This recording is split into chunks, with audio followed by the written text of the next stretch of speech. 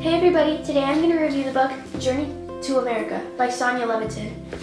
This book is about three girls, Ruth, Annie, and Lisa, and their mom escaping the Holocaust in World War II and the very heart of Germany to travel to America. So, how did they get out of the country? And how did they make it to America in the first place? That's what this book is about. So let's get into the story.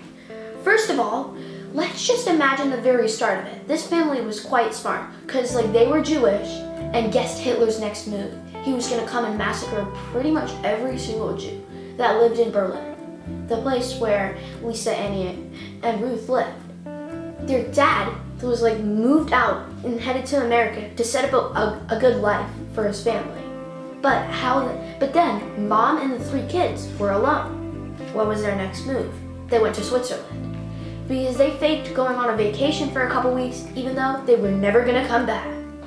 So the three girls were sent to this building that was reserved specifically for the children of Jewish refugees.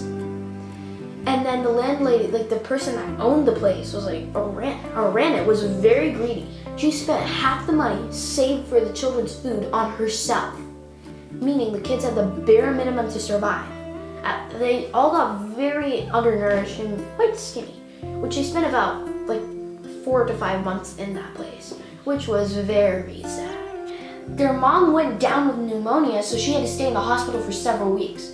So they kind of ended up having to go to a foster family.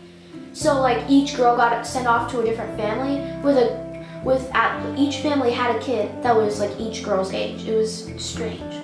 But this book is in the point of view of Lisa, the middle child. And so she got sent off to a family with a girl that was 2 years younger than her with the name of Erica. Lisa and Erica got along really well, and then Lisa got involved in Erica's everyday life. They got along really well despite the differences they had, because Lisa was Jewish and Erica was Catholic.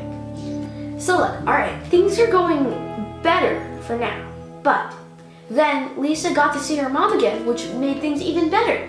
But then she received shattering news. Her favorite aunt and uncle had died because of Hitler starting his plans, and how I can describe them? It's called cold-blooded murder. So, Lisa, Ruth, and Annie finally got to meet up with each other again at the house of Lisa's foster family. They all spent a week or two there, and Lisa really enjoyed it. She and Erica had gotten along so well, they were almost best friends.